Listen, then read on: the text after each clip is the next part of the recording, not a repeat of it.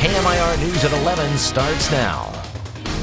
Good evening. Thanks for joining us here at 11, streaming live at KMIR.com. I'm Gino Lamont. The Morongo Band of Mission Indians distributed 10,000 turkeys to help those in need this morning, including nearly 100 charities and local churches. These organizations will use the donated birds to feed an estimated 150,000 meals to families, seniors, and veterans all over the Coachella Valley. This was the 29th annual Thanksgiving outreach program hosted by the tribe. In nearly 30 years, they have distributed more than 100,000 turkeys for the holidays.